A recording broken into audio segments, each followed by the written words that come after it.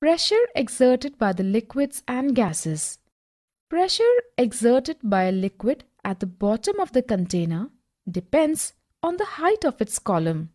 A liquid exerts pressure on the walls of the container. Liquids exert equal pressure at the same depth. Now, let us understand all these points about the pressure exerted by the liquids with some experiments. Now take a transparent plastic pipe and place a rubber balloon and stretch the rubber sheet tightly over one end of the pipe. Now hold the plastic pipe vertically so that the rubber balloon is towards the bottom and pour some water into the pipe. We observe the bulge in the rubber balloon.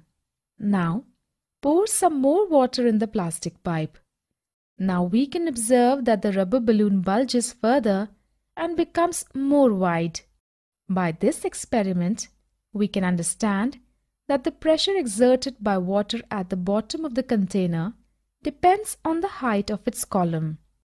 Now let us do another activity. Now take a plastic bottle and take a glass tube and heat it slightly and insert it near the bottom of the bottle. If there is any leakage, seal it with molten wax and place a good quality rubber balloon towards the other end of the glass tube. Now fill the bottle completely with water and you can observe the bulge in the rubber balloon. This shows that a liquid exerts pressure on the walls of the container.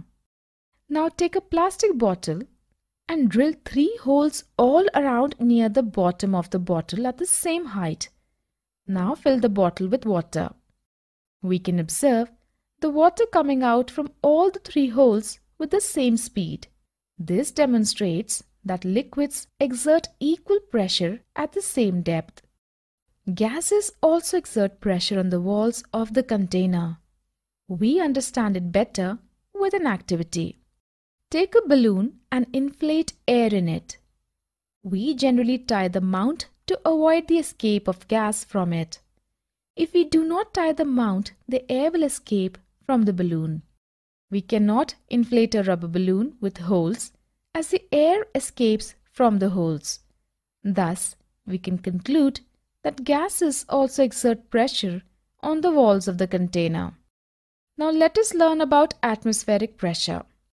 As we all know, air is present all around us. This envelope of air is known as the atmosphere. The atmospheric air extends up to many kilometers above the surface of the earth. The pressure exerted by this air is known as atmospheric pressure. Atmospheric pressure is the weight of air in a column of unit area. When you press the rubber sucker against a flat surface, most of the air between its cup and surface escapes out. The sucker sticks to the surface because of the pressure of atmosphere acting on it. To pull the sucker off the surface, the applied force should be large enough to overcome the atmospheric pressure. In fact, it would not be possible for any human being to pull the sucker off the surface if there was no air at all between the sucker and the surface.